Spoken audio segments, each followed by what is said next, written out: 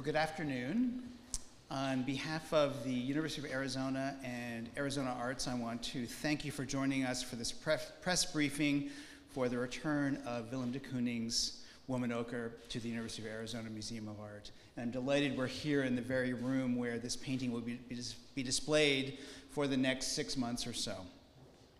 My name is Andy Schulz, and I'm the Vice President for the Arts and the Dean of the College of Fine Arts here at the university. Before we begin today's press conference, I want to take a moment to address yesterday's campus shooting. All of us associated with the university were horrified and saddened to learn that one of our colleagues, Professor Thomas Meixner, had been shot and killed yesterday afternoon. Thomas Meixner was a University of Arizona professor and head of the Department of Hydrology and Atmospheric Sciences. He studied how water influences biology and geology across diverse environments with a focus on the American Southwest. Tom was a cancer survivor whose positive approach to life inspired his faculty, students, and colleagues. He was a beloved member of the university community, and he will be missed. We're still processing this senseless and tragic event and the continuing epidemic of gun violence in this country. Our hearts go out to Dr. Meixner's family, his friends, his students, and the entire Tucson community. Please join me in a moment of silence honoring Dr. Meixner.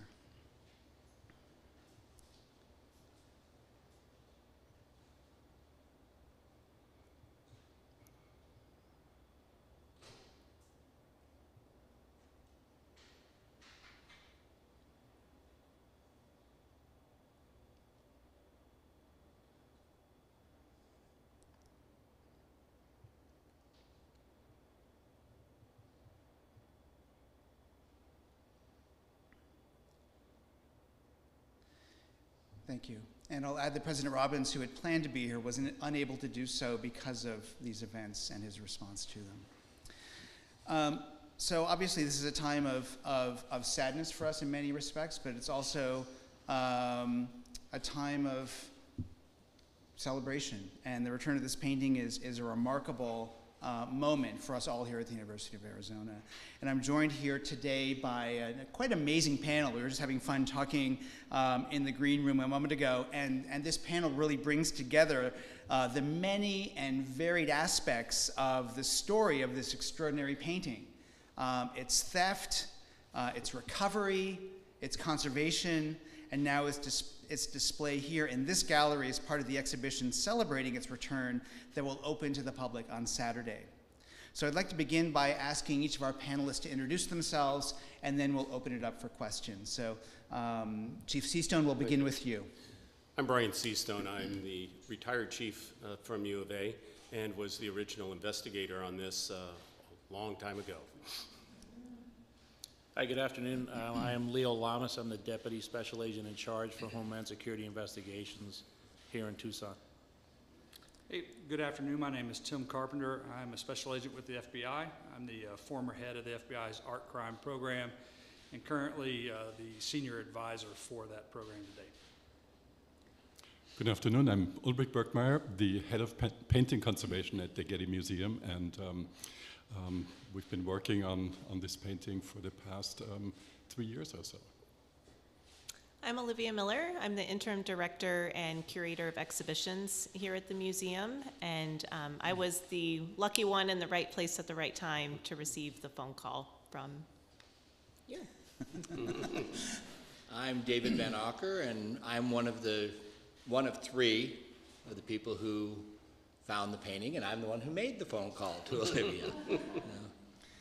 And if you'll be with us tonight for the film, you'll see many of these people in their Hollywood roles telling this remarkable story through the documentary, The Thief Collector. But now we're here with them in person. Thank you all for joining us. And I think we'll just begin by opening up for any questions that you want to ask. And I'd ask that you tell us who you are and what your affiliation is before you ask your question.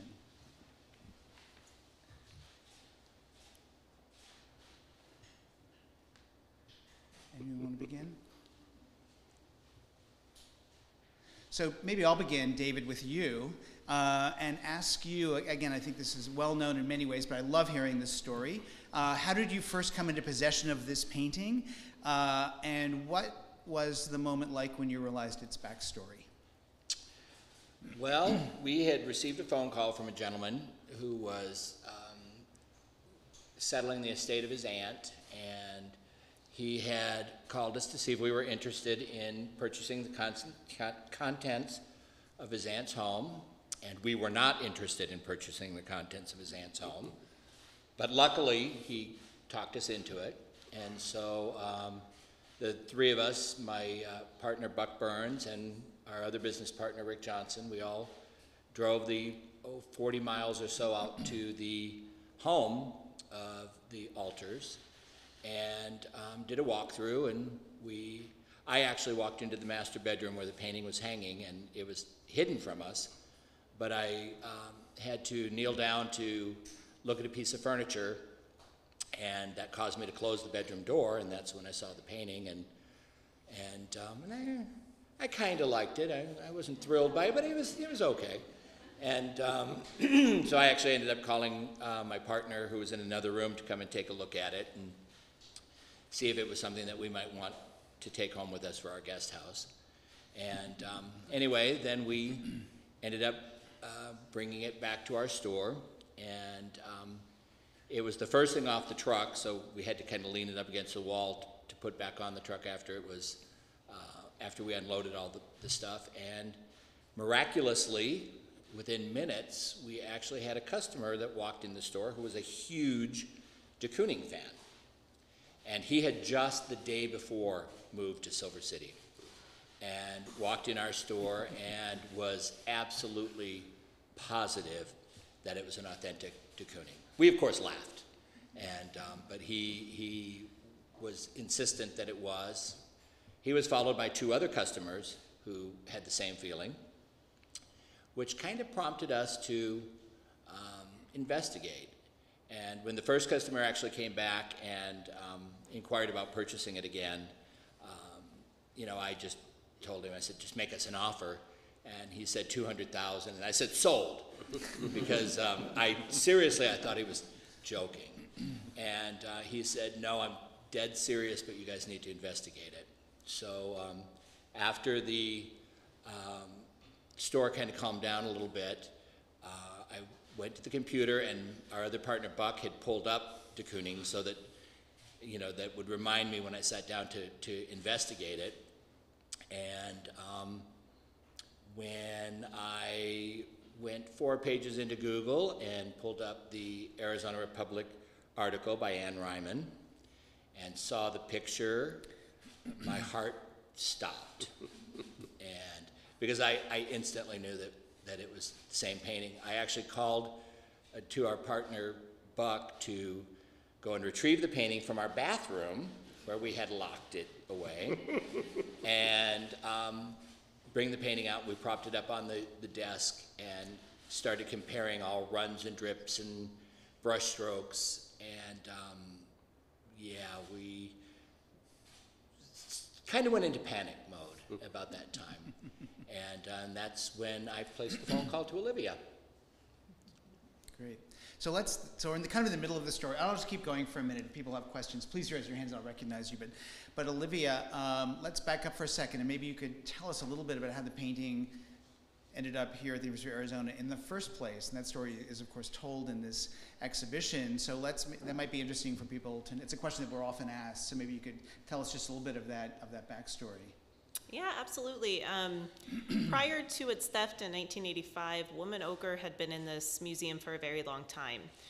It was donated to us in 1958 by a man named Edward Gallagher Jr., who just a couple years prior had started a memorial collection at this museum. So he was entranced by Arizona, even though he was from Baltimore. His connection to Arizona was that he liked to come out and visit. And after his only child had passed away, he was trying to figure out a way to honor the memory of his son. And so one of the ways he did that was by establishing the Edward Gallagher III Memorial Collection here. And over time, it grew to include 200 works of art, and Woman-Ochre is an essential part of that collection. And actually, the exhibition in the other gallery features many works from the Gallagher collection. It really demonstrates kind of the richness and variety in his collecting, especially of art from this period. Was that the focus of Gallagher's collecting? Was mid-century American art? It was, and I mean, for him at the time, he first made contact with the university in 1953. So of course, these were artists who were living at the same time. So for him, his goal was to build up a contemporary art collection at the university, which we now know as mid-century or abstract expressionism, or a number of other movements that are part of the collection. For him, he knew that it was difficult for a lot of people at that time in Tucson to be able to travel and have access to big museums, you know, that you might find on the East Coast. And so for him, it was important to have a strong collection here at the university that students and faculty could use as a resource. Great. And so the painting was here happily for several decades until 1985. When it was stolen, and I think that story is fairly well known. We can talk about that more. But Brian Seastone, you happen to have been here then. You must have been about 11. Seven, sorry. And you were of course involved in that initial investigation and the response to that theft. And maybe you could share a little bit about those experiences and maybe what some of the challenges were. As I imagine you hadn't been involved in many art crime cases. No, that was the first one, and it was an interesting day. It was the day after Thanksgiving. The art museum had just opened, and I got a call probably around 10 o'clock from my boss, who's the chief, and said, you know, I think I need you to come to work today. Okay, and we came down and told us about the theft. And from the moment I walked in, I said, this is something out of Hollywood, to be honest, just the way it happened. The right time, art museums just opening up, two people come in, a man and a woman, and we really weren't sure if it was a man or a woman at the time, once we started our investigation. A little talking went on downstairs while the gentleman went upstairs, and a few minutes later he came down very quickly, and they all exited. The street out here used to be open, and so there was this rust-colored car that was parked out there, and they got into it, and that immediately drew some attention of the folks here, and they went upstairs and saw an empty frame, and that's how this all began. That day, and the day after Thanksgiving, since that day, has always been very special to me, because, as I say, that day I got here, I saw tears of absolute sorrow, misbelief that this could happen here.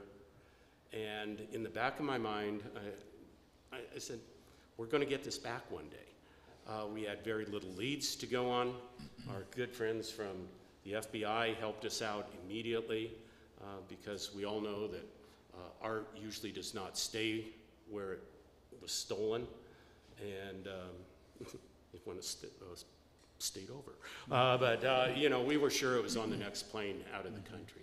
And between the FBI, Interpol, etc., we had very few leads, but we followed up on each one. And for the next 30-some years, every time there was a art recovery, I'd call my friends at the FBI and say, is she in there? And they said no. And so we were always hopeful. And then that wonderful day that I got a telephone call at 4 o'clock in the morning in Hawaii when I was on vacation, and the individual from the U of A on the other end said, have you heard about the art? And I go, oh God, not another one. And it's back. And so for the next 48 hours, we were kind of busy, and we came back, and it's been a remarkable story.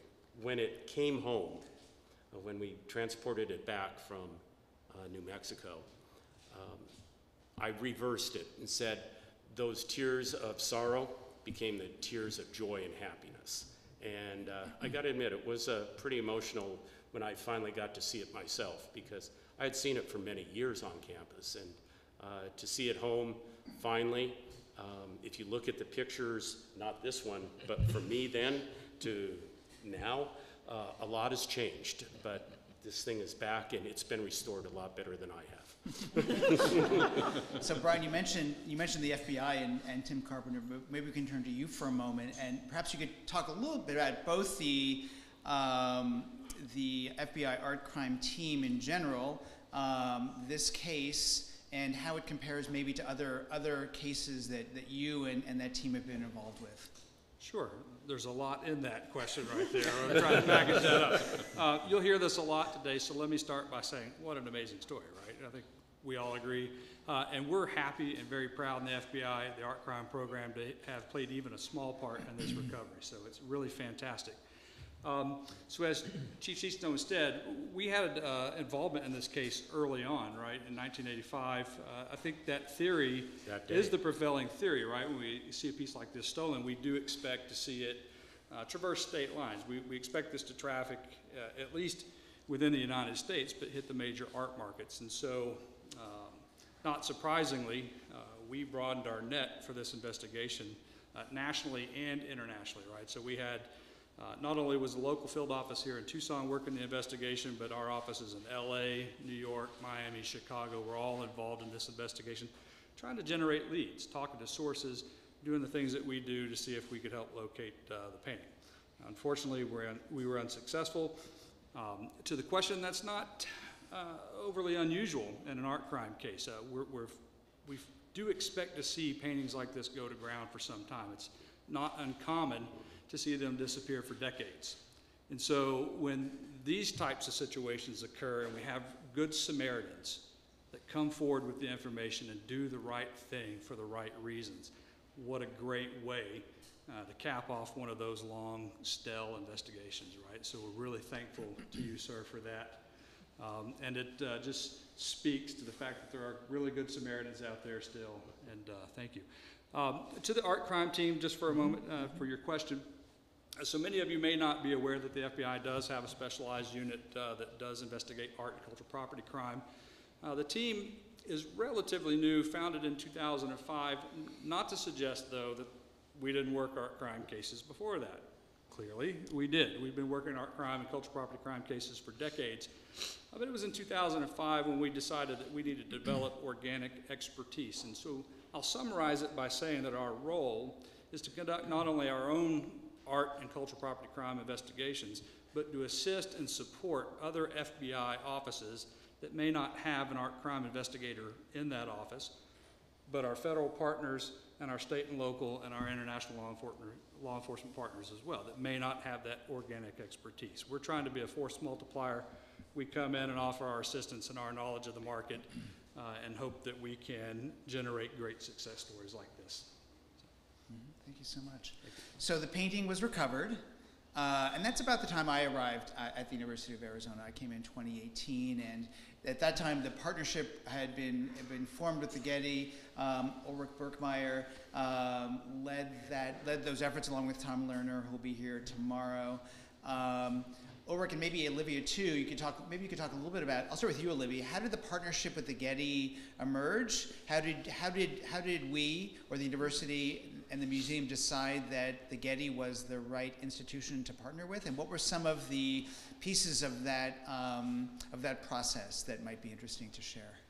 Yeah, so when the painting came back, our interim director at the time, Meg Haggard, who's here, she called the Willem de Kooning Foundation, which was a great move because, quite frankly, we were a bit overwhelmed. You know, as much as we hoped and prayed this painting would come back, the reality of it coming back also presented us with a whole number of things that we had to deal with, in particular knowing that it came back to us in very dire condition. So the de Kooning Foundation, Amy Schichtel, the executive director, helped us assemble a team of de Kooning experts. So John Elderfield, who did the retrospective exhibition at MoMA, as well as Susan Lake, who was the chief conservator at the Hirshhorn Museum. She has since retired. So after getting these experts together, in conversation, I think it was Susan who said, I've worked with the Getty. I published a book on de Kooning's materials with them. This sounds like a project that they might be interested in. And so with that, we were able to start that conversation. Ulrich had not yet started at the time, but Tom Lerner came out and did an initial visit and met with us, and he was like, yes, this is a really neat project. This is something that would be beneficial for both of our museums, and once our new Senior Paintings Conservator arrives, I'm going to tell him all about it. And so that's where you come in. Yeah. And just quickly to mention, so Tom Lerner's name was mentioned. He is the head of science at the Getty Conservation Institute. And I think he'll be joining us tomorrow. So let me ask you specifically, Ulrich. In this particular case, this was a patient in kind of critical condition. I think we've sort of been playing around with those kinds of like healthcare metaphors a little bit and thinking about. And paintings are living, breathing things in interesting ways, as you know better than I do. But let me ask you in particular. What's the process for the Getty Museum and the Conservation Lab to take on a project like this? And what were the particular challenges you faced? And then maybe third, how did you address those challenges? So maybe those three elements might be interesting to hear some about. There were certainly big challenges because, as you mentioned, the patient was on life support, if you will, and as you said, it was in rather dire condition actually. So. When we first saw the painting here at the museum in 2018, December of 2018, I think both Tom and I, we took a deep breath and thought, okay, this is going to be a very challenging project. But when the painting first came to the Getty, we started with examining the painting, documenting the condition, every detail. We performed a technical examination, which would inform the treatment plan that we had devised subsequently. So then we started working in earnest on the painting, which was very time-consuming. As you can imagine, you see the condition of the painting in some details to your right there. So this is what we were facing, and we were facing this basically under a microscope. So my colleague, Laura Rivers, Associate Paintings Conservator at the Getty, spent about 2 years under the microscope setting down each tiny flake of paint that was at risk of flaking off. And after that, we remarried the tacking margins, as we call them, the borders that had been cut off the painting with the painting itself, and we filled all the losses of paint and finally retouched all the tiny losses of paint. And so it took about, I want to say, 2.5 years. Also because COVID happened in between, and so we were not able to work on the painting every day as much as we would have liked to. Yeah. And there's a quite amazing video. I'm not sure if it'll be in one of these monitors during the exhibition. We can probably make that available to the press, I would imagine, that really tells the story and demonstrates the methods you used in really remarkable ways. It really is a marriage of art and science. I should mention that the costs were underwritten by philanthropy from the Getty. This is not something that we, as a university, were asked to pay for, and we're incredibly grateful and will always be for the generosity of the J. Paul Getty Museum in that regard. Maybe you could talk a little bit about how you take on these kinds of projects. This is not the first example, and again, we're benefiting from, I think, an established way that you and the museum and the Conservation Lab have been working. Yeah.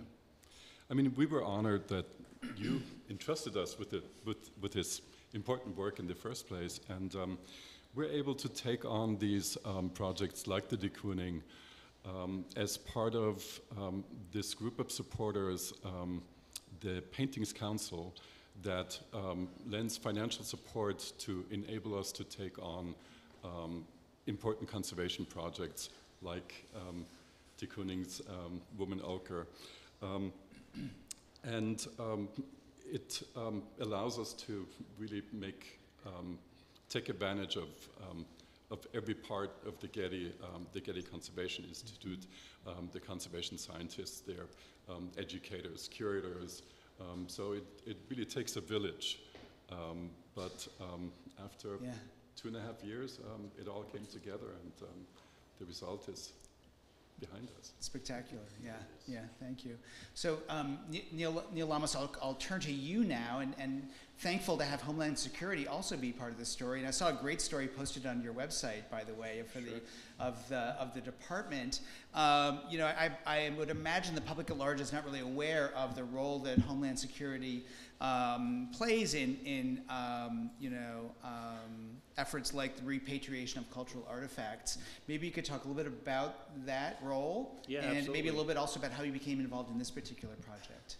Yeah, absolutely. So again, our agency is called Homeland Security Investigations, or HSI, and being that we're a mere 70 miles from the U.S.-Mexican border here, people commonly know us as being involved in the combat against drug trafficking, human smuggling, money laundering, firearms trafficking. What is not commonly known about HSI is that for quite a long period of time, much like my associate from the FBI, we have a cultural arts and antiquities program in which we try to repatriate works of art and stolen items either back to museums or back to foreign countries. Because of our customs authorities, they may either be stolen in the United States and taken out to sell in a foreign country, or they're stolen from a foreign government and brought here to sell. So we work with our federal partners, we work with state and local departments. So a couple months ago, Mike, my colleague who was here, came in and said, hey, we've been meeting with University of Arizona and told me all about this unbelievable story, which I wasn't even aware of. So I was overjoyed to hear it because, you know, this university is such a vital part of the state of Arizona. It's so important to the city of Tucson. I mean, I work with a number of agents who graduated from here. I work with a number of agents who have kids that currently go here. So for us to do anything at all to be part of this university is very, very important to us. So although we were not involved in the investigation that was conducted when this thing was stolen, our concern when we were talking to the University of Arizona was we don't want this to happen again. So obviously, the museum had its resources to bring the work of art back here safely. But my colleagues said, well, we're going to make sure that nothing happens to it while it's being brought back here. So they traveled to the Getty Museum. They supervised the loading of this thing, and we had a number of agents on pretty heavy guard bring this back. And no major incidents happened. So it's here, and again, we're just very thankful to be part of this. It's a really important and monumental moment. Thank you so much for your partnership on this. Really appreciate it. Thank you.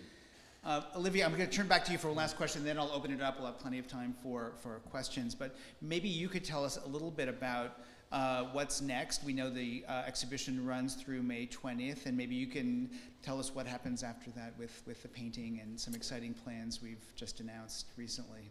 Yes, so this special exhibition tells all about the full life and history of this painting, the very incredible journey it's had.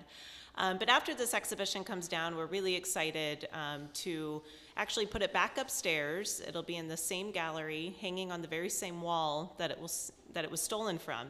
But there's going to be one significant change in that gallery, and that is that we are officially changing the name of the gallery to the Manzanita Ridge Gallery. This is an official name change by the university and the U of A Foundation that will honor this act of kindness from David, Buck, and Rick in perpetuity, so that we can remember this story, you know, as part of our university history for all the years to come. Very exciting. That's great. Yeah. That's good. Congratulations, David. What's your reaction to that? Well, I'm almost speechless. I'm pretty much speechless. And again, thank you, Olivia, for every time we're together, she makes me cry. Every time. And I swore this time she wouldn't, and she did again. So, yeah, I'm beyond honored. We're so very thankful. We're so very thankful to all three of you. Yeah. Thank you, guys. I mean, we all wouldn't be here if it weren't for you. You know. And I think there's one other change. I think we have some cameras up there now. True. That's true. Just want to point that out. Very significant change. Charles, I know you've had a question, so we'll start with you and then we'll open it up. Chief Seastone lands at some of it. I remember when we came in '86, Wall Street was just, you could drive down and park right in front of the museum. And it was a very different world back then. It was. But my question is to Dr. Birkmaier. This painting was cut with a box cutter out of its original frame. And so some of that original canvas was left on the frame, as I understand. And then it was rolled up. You can see the crinkles and cracks and all that. What a masterful work you've done. Can you talk a little bit about that and how the dimensions of this painting now slightly smaller than the original? No, thank you for that. Very good question. So no, we were able to, set down all the lifting paint that you can see here in the photograph next to you, in a process that, as I mentioned earlier, took a very, very long time. And we were able to reunite the two pieces of canvas. So the canvas that had been cut out, we were able to reunite with the borders that luckily were retained, because I understand at the time someone said, well, maybe this painting is going to one day appear again. And as it did, and so we were able to basically rejoin those two pieces and eventually stretch them over a new stretcher.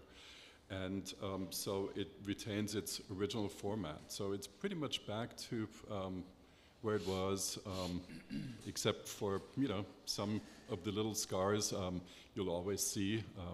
You cannot make it completely invisible, but I think from a normal viewing distance, it appears as if, nothing had ever happened to it. Although we all know a lot did happen. Yeah. Other questions? Anne? So the FBI investigation has been closed into the case. What can you tell us, and what did you conclude from your investigation into the interior of the altar? Well, we have closed the investigation. Of course, as with any investigation that we conduct, we're always happy to reopen an investigation if new evidence comes forward that is something that we could pursue. So unfortunately, in this case, we've exhausted all logical investigative leads.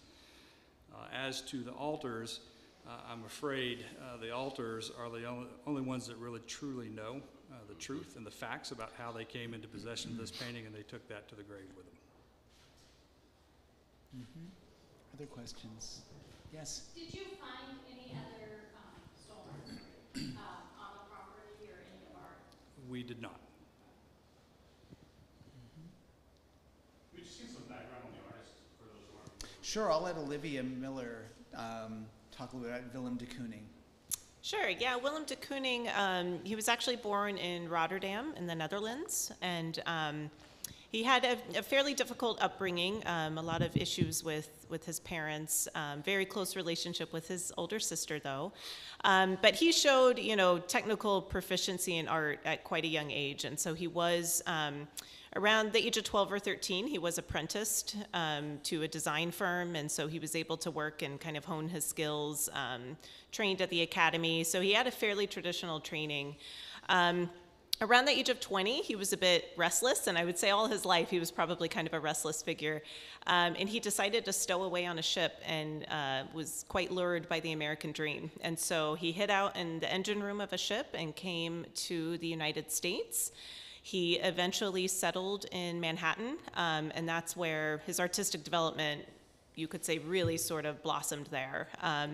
He was you know, part of this really incredible movement of art that emerged after World War II. So a lot of people categorize him as an abstract expressionist artist. You might be familiar with Jackson Pollock or Mark Rothko, you know, really part of this movement where they were moving further away from realistic representation, more interested in sort of the process and the materiality of paint and the sort of physical way that somebody can make an artwork. And he lived a very long life. He worked almost until the end, and he died in the 90s. So, Ulrich, what about, what if anything about de Kooning's working methods presented particular challenges as you approach this treatment? Yeah. As every contemporary or modern artist, we often are faced with some unconventional painting techniques or material choices, which was the case also with de Kooning, as Olivia mentioned. Well, actually, when he first came to the United States, he worked as a house painter. So he was very familiar with industrial paints, which sort of found its way also in his own painting technique and material choices. So just like the other giant of abstract expressionism, Jackson Pollock, he used house paint extensively in his paintings. And you can find that also in this. So it's a mixture of traditional tube paints, but mixed with some house paint as well. It would have very different handling properties, which can make it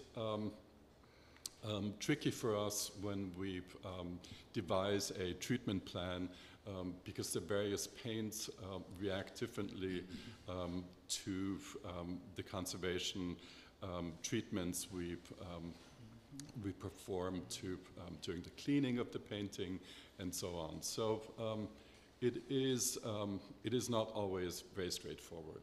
Mm-hmm. Olivia mentioned part of what was interesting about the Getty was the research that had been done on de Kooning's techniques, and of course a book was published about that by the Getty. What, if any, discoveries were made about de Kooning's techniques and his manner of painting during this project that were new and not known before? I think we're pretty much able to confirm the findings of Susan Lake. So as you had mentioned, she was previously the head of conservation at the Hirshhorn Museum in Washington, D.C. And all the materials we found on this painting were actually very much in keeping with the findings she made in this publication from about 10 years ago. So no big surprises, but on the other hand, every painting presents its own challenges, and so you spend weeks and months documenting, looking at the work, examining each detail, each technical detail of the painting in order to be able to devise a treatment plan. Mm-hmm, mm-hmm. Yeah, fascinating. So David, how have things changed up there in Silver City since you came across this painting in 2017? Well, my business has quadrupled, so that's always nice. You know, it's actually kind of amazing. It's been 5 years, and we still, at least once a week, usually more than once a week, but at least once a week, somebody comes into our store that just wants to meet us. We've had people who've been traveling the Southwest and put us on their itinerary just to come to Silver City, just to come into our store, and they usually buy something. And we continue to get phone calls from all over the world, just people, you know, when they hear about the story, just wanting to say thank you or something like that.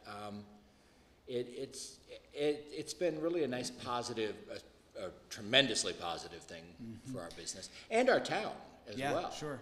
You know, the fact that 3 people recognized a real de Kooning within 2 hours is pretty amazing for you know, a teeny little town in New Mexico. Are you getting people now who've seen the film? We've had a few people that have seen the film, yes. come in, have Somebody looked at actually this? came in from, I think, Washington or Oregon. They had seen the film, no, San Francisco. They were in San Francisco and had seen the film and decided to make a trip out to New Mexico and came to Silver City to meet us from seeing the film. Yeah. Are there questions? Yeah. I've heard some wonderful stories about the entourage that went to Silver Came back. Right. I wonder if somebody could comment a little bit. I think we have someone on this panel who could do that. Yes. So when I got the call from David, it was a Thursday afternoon. The next morning, I spoke with Special Agent Meredith Savona from the FBI art crime team, and she said, yes, we're going to work through this and get the painting back. By this time, poor David has already lost his mind with nerves and is wondering if we're coming to get it. Kind of a long story short, Meg Haggard, so she was our interim director at the time, she and I drove in her minivan, and we brought a crate with us.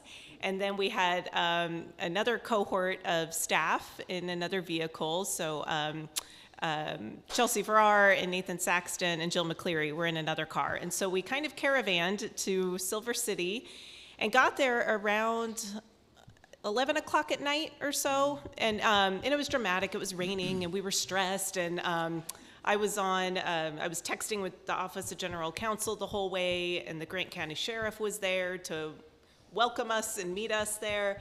And when we got there, we honestly didn't fully know what to expect. You know, I think about now what I know about David and Buck and Rick, and I laugh at how nervous I was walking in there. But, you know, the first thing was Buck gave me a hug, and then David gave me a hug, and there were all these people there. And then we went and we saw the painting, and, you know, were able to pack it up, and then we stored it over the weekend at the Grant County Sheriff's Station in their evidence vault. Mm-hmm. And Meg Haggard is here, right in the second row, and if people want to talk with her afterwards, I'm sure you'd be happy to share your experiences. You were the interim director at the time all of this happened, and you were, was it your minivan? Yeah. I thought so. 2005 Dodge Caravan. Do you still have it? Did you know at the time that, were you convinced that it was the painting? I was, 100%. You know, after David had called, you know, I told him to email me photos, and we have those photos on display here. So Buck immediately started emailing all these photos because I wanted to make sure it wasn't a reproduction, first and foremost. And then once they told me the dimensions, and they were only an inch off, you know, they said, oh, it's 29 by 39 inches. We were like, okay. So we called Meg. I think Meg was in a meeting, and she said, do you think it's real? And I said, yes. And she said, okay, call UAPD. And that's what kind of got the ball rolling. And then seeing it in person just confirmed it, you know, just to be sure, so we didn't embarrass ourselves, you know, bringing back a painting that wasn't actually the real one. When we brought the painting back, we let it acclimate. And so a couple days later, we invited Dr. Nancy Odegaard, an incredible conservator here on this campus at the Arizona State Museum, and she came over to do a preliminary authentication to essentially assess the painting's overall condition and to confirm whether or not this was the same object that was stolen from this museum. So after a thorough 2-hour inspection, she placed the painting on top of the remnants that we had always maintained those past 32 years, and it just fit perfectly. It was really like a puzzle. The cuts matched up, the paint strokes that had been sliced through matched up. It was without a doubt the painting. Yeah. And there are some pictures of Nancy doing that on the wall here. It's part of the exhibition. Yeah. Any other? Yes, please.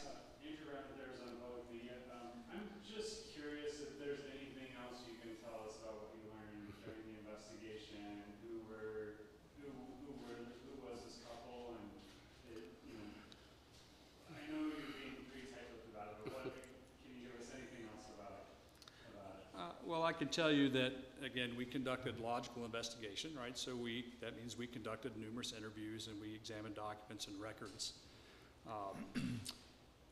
But again, all I can say is the alters are the only ones that know how they came into possession of the painting.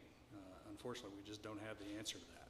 So, Is there belief or any reason to believe that they were the people that stole it in the first place? Do you know how long they might have had it? Is there... I'm not going to comment on that. We just don't know. I'll say the film I don't know if you've seen the film yet. The thief collector speculates on many of these questions. I just have to ask them. Yeah, no, of course. Yeah. We all want to ask. Thank you Yeah. thank you for doing that. You're not the first. Yeah. Yeah. Anything else? Anything that the panelists want to add that we haven't covered or talked about that you want to share in this context? Well, I'll talk about the night that Olivia came and the rest of the people from the U of A came to pick up the painting. One thing that she fails to mention is she entered into a home full of drunk people with a dog running around. And not our doing, I might add. We had nothing to do with that, but by the time the U of A showed up, I was thinking, oh my God, what are they walking into? Because there were, oh gosh, probably 20 people there. The place where we had stashed the painting to hide it, unbeknownst to us, the gentleman who was holding it for us decided that he would have kind of a surprise party for the university. And yeah, by the time Meg and Olivia and everyone showed up, they were pretty toasted. And like I said, there was a dog running around, and we were, Wow. just, it was a little nerve-wracking for us all. Yeah, the sheriff, when we were on our way, he calls and he goes, there's a lot of people here.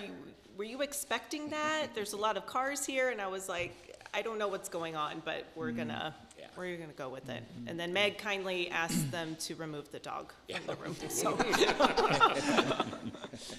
So in the spirit of having to ask the question, didn't you think even for a moment about keeping it? Honestly, no. Seriously, honestly, and Buck will tell you the same thing. Yeah. It was, it all happened so quickly, and I try and describe it. The only way I can describe it is the moment, because we knew in our hearts as soon as we started comparing, we knew that it was it, and it was just almost like we had this download of. Absolutely, the next thing to do is to call the museum, and it has to go back. It just has to go back. And after reading the Anne Ryman's 2015 article, I mean, it just almost like pulled at your heart, and we just had this sense come over us that we have been put in the position to right a serious wrong. And how many people get to do that? I mean, oh my God, this has been an amazing experience, and we got to do this, so no, I can say 100% that we didn't have 1 second that we thought about keeping it. Now a year later, then no, seriously, we never did, and we are thrilled. I mean, look at this, gosh, we got to have a hand in this happening, and I mean, what could be greater than that? Yeah, so. That's great. You mentioned Anne Ryman's article in 2015. Olivia, maybe one thing to close out on is the decision to commemorate the anniversary, and maybe you can talk about how the museum did that and why, and obviously it resulted in this ability to find information when the painting was recovered. So maybe you could just talk about that aspect for a second. Yeah, so that conversation to hold that event really started in 2012. So at the time, we had a wonderful curator here, Lauren Rabb, and she had been reading a book about art crime and this sort of idea of generations passing and artwork coming sort of back to the surface and people maybe not knowing what they had, that really caught her attention. And so, she's the one who kind of started the energy behind this and said, oh my gosh, let's open the file, let's read the police report, let's contact the FBI. And so all of us just kind of followed her lead. So even after she left the museum in 2015, we said, well, it's the 30th anniversary. This painting was stolen before the internet. So although it was on the FBI art crime database, the stolen art file. If you weren't there looking for it, you wouldn't necessarily find it in a regular Google search. So we decided to hold this event about art crime. We talked about the forgeries in our collection. That's another tale. And then Meredith Savona from the art crime team came out to talk about the art crime team at the FBI. And then our registrar, Kristen Schmidt, talked specifically about the theft of Woman-Ochre. And we, you know, I think just being here in a press conference is really sort of full circle. It really demonstrates how important it is to share the story, even if you have to, you know, admit to some, you know, lacking security in 1985. It demonstrates the importance of the media and sharing stories about cultural heritage, because had this story not circulated around the world, David never would have found it in a Google search, would never have known what he had. And so we're just so grateful that, that the media found this story worthy of sharing with the public and that it spread so far. I just have one more question for Brian. You know, I think everybody thought like, oh, it must be in New York or Dubai or something. Like, how did you feel just knowing that it was behind somebody's bedroom door in Silver City? It's just such a, maybe it's a better question for a mathematician, but what are the odds? I can't even say. It was pretty amazing, because when I got the call that it had been recovered, I thought, great, it's in London, and I'm going to have a great trip going over and getting it. Wrong, it's Silver City. And yeah, I was completely taken back. You know, and I know my colleagues here will attest, there's usually, it pops back up when there's a death, somebody turns on somebody, or just out of a freak accident. And, you know, it just came together, a death out of this. It was really just an amazing experience. And I think that one of the first things I told Olivia when I saw her was, if she could ever talk, she has an incredible story to tell. I want to add that Silver City is the London of New Mexico. I've learned that. So you know. And Paris. Yes, yes. Well, I don't know, maybe that's a good note to end on. If there's another question, though, we could certainly entertain it. Otherwise, I want to thank all of you, not only for being here today, but for the critical roles that each of you have played in this remarkable story, which we're thrilled to be telling in this exhibition, which will be up through May 20th, opens on Saturday, and then, of course, we get to keep the painting forever. So we're thrilled with that, and thank you all for coming today. We appreciate your interest, and thanks again. Thank you.